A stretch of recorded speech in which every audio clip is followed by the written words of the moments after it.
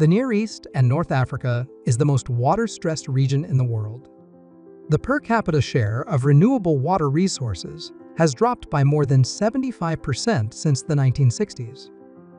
This is primarily due to increasing water demand from rapid population growth, changing lifestyle, and exacerbated by climate change. Water scarcity does not only threaten agricultural production and food security, but also rural livelihoods and impedes achieving the Sustainable Development Goal. But solutions are making a difference.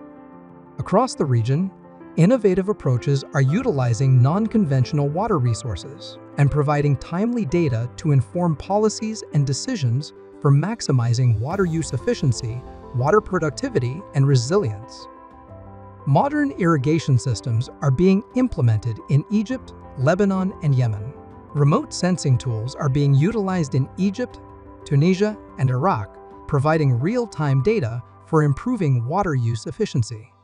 Jordan is reusing treated wastewater in agriculture, reducing pressure on freshwater resources. Water harvesting techniques are being used in countries like Morocco and Jordan, contributing to food security. These efforts boost agricultural productivity, restore natural ecosystems, and secure water for millions of people.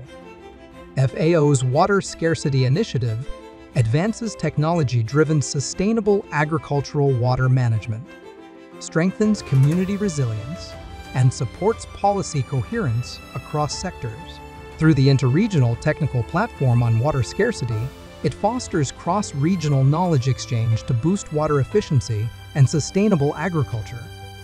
By 2030, the region will need to substantially increase water efficiency and productivity to meet future water and food needs. Let's preserve water and secure our future.